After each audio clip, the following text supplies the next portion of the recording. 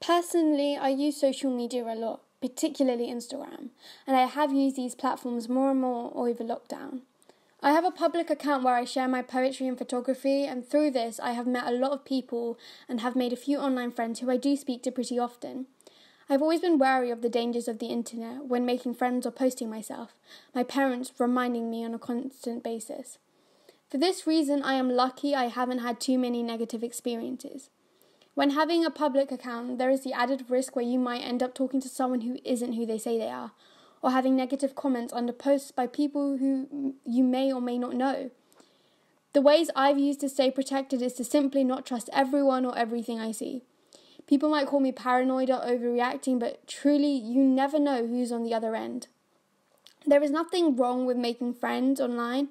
I myself have a few, as long as you do it safely. Check who else they follow and who they followed by, whether they have posts on their account and when they were posted. Sometimes spam posting is a bad sign. Reverse image searching. There are lots of little things you can do to see if someone is genuine or not. But the sad reality is that this isn't 100% foolproof, and you truly never know. Another thing with public accounts is that everyone can see everything. For this reason, I often choose not to post selfies or full face pictures. Also not sharing exact locations, such as places I go to often. Finally, I don't reply to all my DMs and messages, especially if accounts that don't seem legitimate.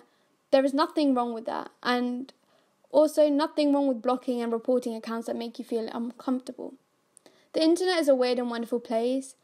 It's always good to have a few extra measures to keep you and the people around you safe, especially since we're now using these platforms more often, so stay safe.